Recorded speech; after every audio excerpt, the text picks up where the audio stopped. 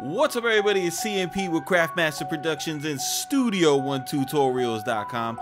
Don't forget to stop by Studio One Tutorials and pick up your premium membership. It is 50 cents a day. And also don't forget to stop by CMPKits.com and get yourself a copy of Plug and Play 808s. We have the new 808 Plug and Play Tay Keith edition out right now that you guys are going to want to check out. 25 MIDI files that you could sync with the chord track and get the perfect 808 complement with your loops. Now today we're going to be doing a tutorial that has been long requested. It's finally here, and we're going to be peeling back the curtain on how I make my samples, start to finish, right? So the first thing that I do is it's a lot of preparation, and what I like to do is I like to work and be efficient. Somebody posted a question on Reddit, like how many beats and samples do you make in a week? And it's just like, dude, I can do I could do anywhere from 7 to 10 compositions in a day, and these are on days that I work, and probably the same amount of beats. They were really surprised by that, and I think it's because just people don't have the correct setup. So this is my template for when I'm working on the current pack of samples that I'm working on right now. So when I'm doing a pack, it's not really anything that's random. I kind of have a flow. It's like an album to me. Everything has a sound and a color, and a sonic signature. So the first thing is, if you notice, is I have a Ranger track engaged, and that might seem like a little goofy to you if you're thinking like, oh, do you need to arrange samples? The samples that I create, I want them to be like, at least long, like a minute and a half long, and I want there to be different parts because I don't sell stem kits. I don't do construction kits at the moment. I'm leveraging more into actual compositions, and the reason why is because a lot of the VSTs that I use, they have stipulations in their EULAs that prevent against like selling a product where their sample is being played isolated as a stem. And I know a lot of sample creators really don't care about it. Like you can find Kingsway packs that that violate Omnisphere's EULA and shit like that. But for me, I don't want that hit. So I try to play within the software company's frameworks. So I don't have any drum set up right here. I have a group called Band. Then I have a sampler group, and the sampler group has a couple Serato samples. The reason why I keep the samplers in my template is because I like to see if the samples are usable. So I'll drag them into Serato sample, chop them up, and make sure that they're being used, and then be usable. And then I have my cheat codes, right? So I have Scalar, Easy Keys, and Cthulhu are my cheat codes. Those are my MIDI cheat codes, and I'm gonna do a whole video about those. So don't worry about that right now. What I want to show you guys is the template. Every time I go into Studio One, if I go ahead and close this out,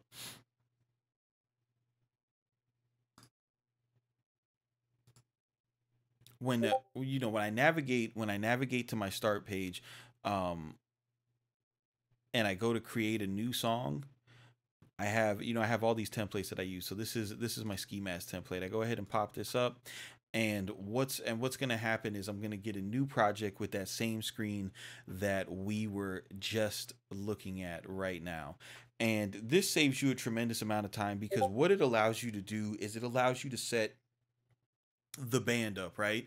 So a lot of people, when they go into making sounds and songs and melodies, there's like this prevailing myth and belief that every song needs you got to use all different instruments and all different presets on it, and that's just not true. When you think about samples to begin with, like if you think about like really cool samples, they're typically like made with orchestras, or they're made with bands with the same musicians bringing their the same one or two instruments to work every day. So I kind of come up with that same workflow. Now for me, the instruments that I'm using Labs by Spitfire Audio. This is a free 100% free VST, and it sounds amazing. I'm gonna do a feature on just this plugin in the future.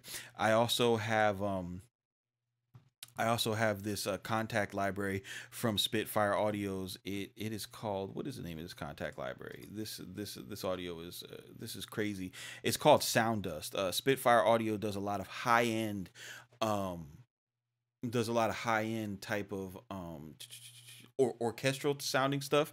This library is just nuts for bells. Like you get this, you're gonna set yourself apart from from the Omnisphere cheese, right? Like this is something that a lot of people aren't really on.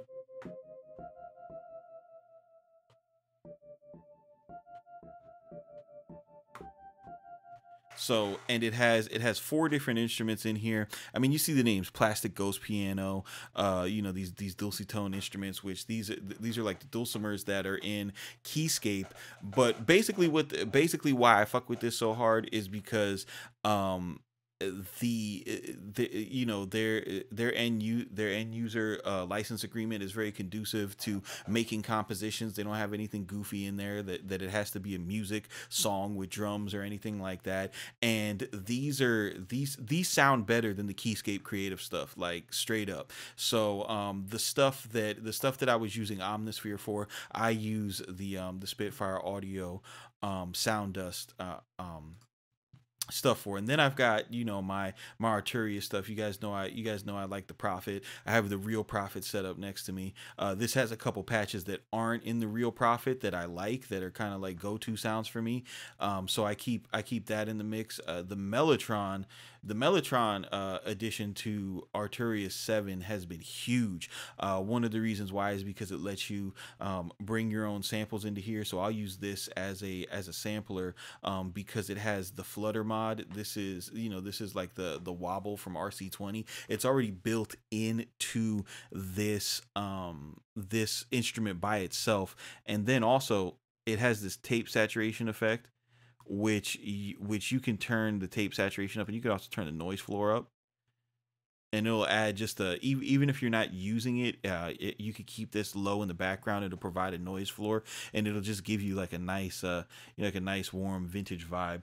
The next one that I have my my arsenal here is the Stage 83. This is just an electric piano from Arturia. The Analog Lab, which is pretty much all their synths put into one. It has the reason why I like this so much is because it has an excellent browser to be able to just get to the sound that you want really, really quickly. Another one, a sleeper, an absolute sleeper is Sample Tank 4. Sample Tank 4 is great for like for ethnic plucked sounds. It's got some really good guitar sounds in here. I mean, look at it. It's got a lot of guitar sounds. Fucking wheezy type beats. Anybody? So it's got that in it. Good piano sounds in it as well. And then again, it has a great organizer for you to be able to find the exact type of sound that you want.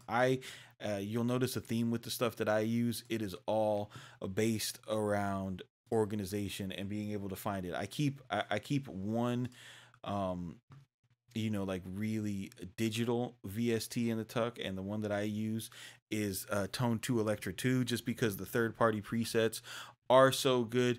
And I'm not doing for a lot of the sample based projects that I do, if you go on CMP Kits and you look at my free loops that we do with MG the Future at Spicy Sunday, you can get kind of an example of my work in my tones. I don't do a lot of overtly synth based stuff, but synths are good, especially ARPs, to kind of layer sounds with and provide texture with. And Tone 2 Electra 2 is beautiful for that. Then I've got the EastWest Play library on deck. This is my go-to for orchestral sounds. The Fab 4 and the Stratocaster that's in here is amazing. And then their Voices collection is awesome. The Voices of Soul, it's really good for like recreating those if you're doing soul samples and you need like a ooh, you can play that on here.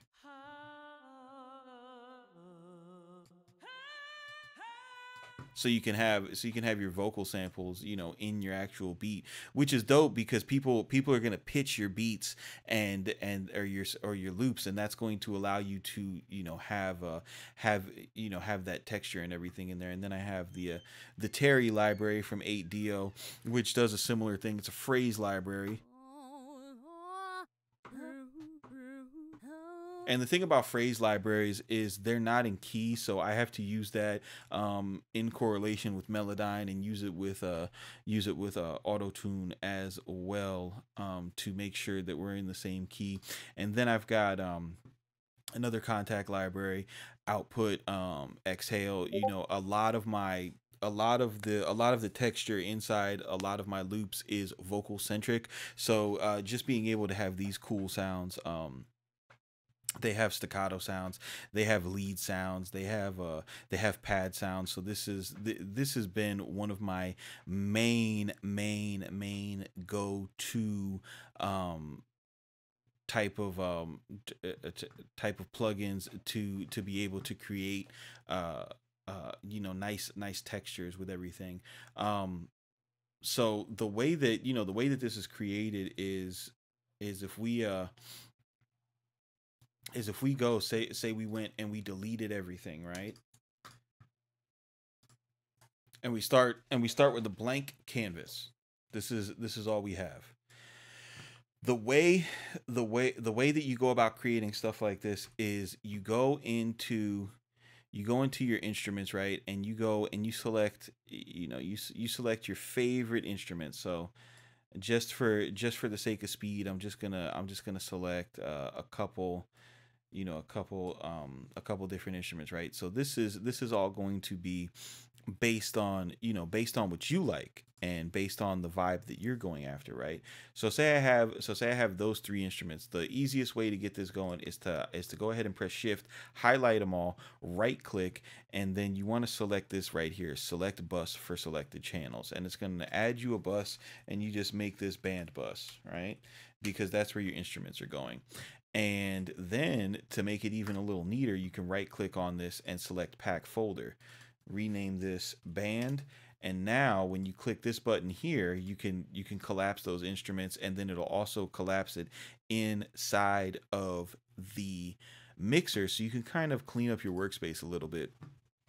The next thing that I'm going to put in is my MIDI hacks. Right now, you want to make sure that you don't put your MIDI hacks into this actual group, because that'll put it in the band bus. And what you do is you just throw those up top. So we'll do that. We'll do a Cthulhu, and we'll do easy keys, right? And then once you have your MIDI hack set, you just go ahead and highlight these. And you don't need to send these to a bus because you're not worried about the audio from these.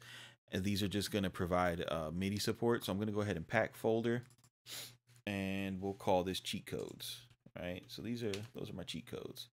Put this down here, right? And then I'll make it, a different color. Okay. Now what you're going to have is you're going to have this bus, and from here you can go. The way that this works is all three of these tracks audio is summing down into this bus, and then from this bus is being shot to your main, and then that is what your you're gonna export as your final wave. So I like to put all of my effects that I'm going to be using for my sample vibe onto the band bus. And my go-to effects for that is going to be the TG mastering bridge, and then I always use the same preset. I use this one because that just sounds awesome. Then from the console we go into a tape machine, right? So I'll have that on deck, and then from the tape machine we go into onto a vinyl record, right? Because that's what we're trying to do. We're trying to make, you know, a nice vintage sounding effect. Now, if you aren't going for a vintage sound, whatever your flavor is, you know, I mean, this is where you're gonna put those plugins. I add another bus, right? So if you right click over here and you add bus, what I do is I make this bus called filter, and I send the output of filter to the band bus, and I'm gonna slide it over here. And what the filter bus does is, if there is, you know, say I wanted to affect two of these tracks, like say I wanted to put Looperator on them, right? I could go ahead, select Looperator, have Looperator going, and then say I only want Looperator on these two tracks. I highlight it, right click on it, and then I go ahead and send that to the filter bus. Now these two tracks are going to the filter bus. They're being affected by this insert. They're going out to the, you know, to the console here, and then dropping off to our main. And that just gives me options, because that's something that's actually a big part of my workflow, is filtering and you know, stuttering and adding different glitch effects to specific parts of the track. And you use the filter bus when you want to affect more than one of the actual tracks in a given session at a time.